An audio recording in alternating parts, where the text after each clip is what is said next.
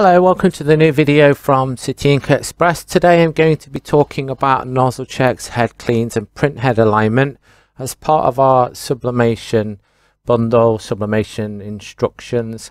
So what is a nozzle check? So for a nozzle check, we have one here. This is a typical nozzle check from an Epson printer. So you can see here we have an okay nozzle check, no broken lines, no mixing of colors.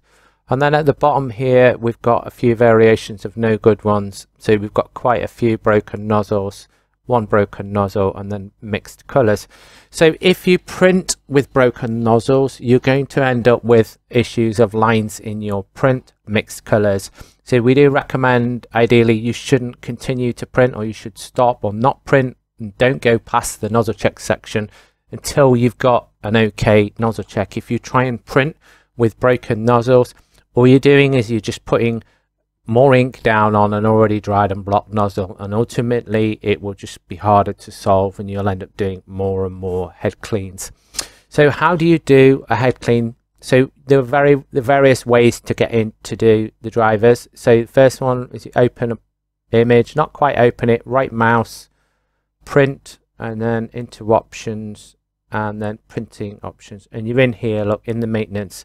So we have a nozzle check, which will print this document here, and then we have a head clean here, which will clean it and hopefully go from this to this.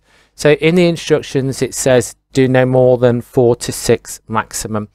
If you have an eco tank printer and you get from 4 to 6, and if you still, it's very rare, but sometimes it does happen, if you have a broken nozzle still, I recommend that you leave it for a 12-hour period and then come back to it. Quite often after the 12 hours it's either okay, the bubbles have settled, or you just have to do one more. If you've got refillable cartridges or a continuous ink system, when you get to 6, stop, get in touch with us, and we'll actually step in and then just make sure everything is okay before you do any more. Sometimes you have to do one more, but we need to step in, we need to get involved and step in. It doesn't mean you've got a faulty product, we would just like to step in and support you guys. Right, so that's one way of getting in. The other way of getting into it is, let's just cancel that, move this over here. So the other way of getting in is to go into devices and printers, and then find your printer in the list. You've got lots here, I do apologize. Scroll down to this one, select it, printing preferences, and again you're into maintenance and you've got nozzle check and head cleaning there.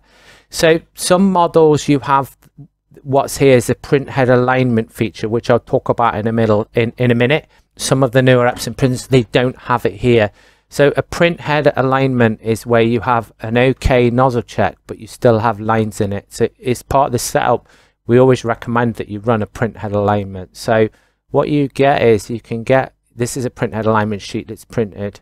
You can see lots of lines here in it, and what it does is the printer asks you to enter the box values for the one with the least amount of lines. You're not guaranteed to get boxes without any lines. Sometimes you do, sometimes you don't. So you end up with like a horizontal and a vertical box. So you can either access the print head alignment feature through the drivers, and what it does, it asks you to enter the values like I said into there, and you just click next. Basically you're just following what it says on the screen, tells you what to do. So ways of getting in there, you can either go to the print head control panel on the printer, this is another method, and then just go into maintenance and look for the print head alignment, and then it will print the relevant sheet off. So just to summarize, ideally you need an okay nozzle check, stop at 4 to 6 maximum, and run the print head alignment as part of the setup, and don't continue if you've got broken nozzles, it will just make things worse. And that's it really, that's how you do the nozzle checks and the print head alignment, and thanks for watching.